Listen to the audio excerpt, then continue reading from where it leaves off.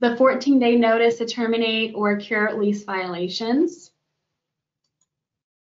So this type of notice, the 14-day notice, is covered under Section 2740.710A of the Residential Landlord and Tenant Act. And the statute requires for this type of notice that it be in writing, that it specify the acts and omissions that constitute the breach, what did the landlord accuse you of doing or not doing, and then states the rental agreement will terminate in no less than 14 days after the date in the notice if the breach is not remedied within the 14-day period.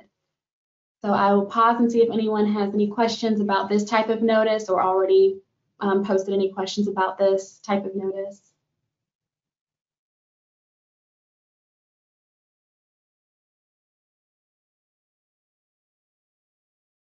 We don't have any yet, but again, we'll give people a couple of seconds to submit a question before we move on.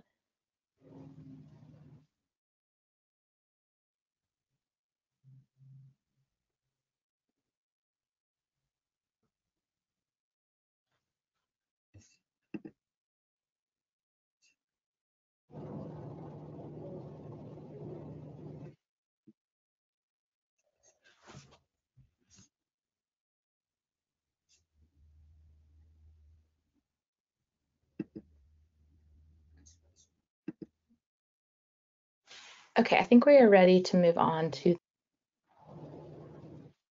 All right, so let's move on to some applications.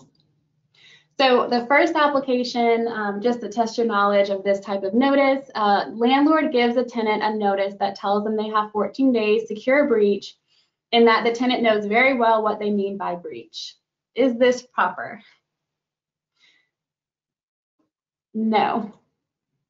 This is not proper because the landlord did not specify the breach like the statute requires. They did not specify it in the written notice. It's not enough for the landlord to it is not enough for the landlord to just assume that the tenant knows, or maybe they just truly believe, you know, because we talked about it type situation. That's not sufficient. They have to specify what the breach is in the lease, in the 14-day notice. And application 2, a landlord gives the tenant a notice that says that an unauthorized guest is living in the rental unit and then tells the tenant that the lease will terminate in 14 days. Is this proper? And the answer is no.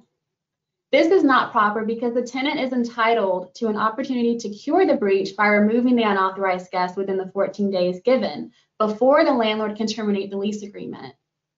Simply telling the tenant that they have to leave in 14 days completely violates that right that they have to fix what the problem is in this particular situation.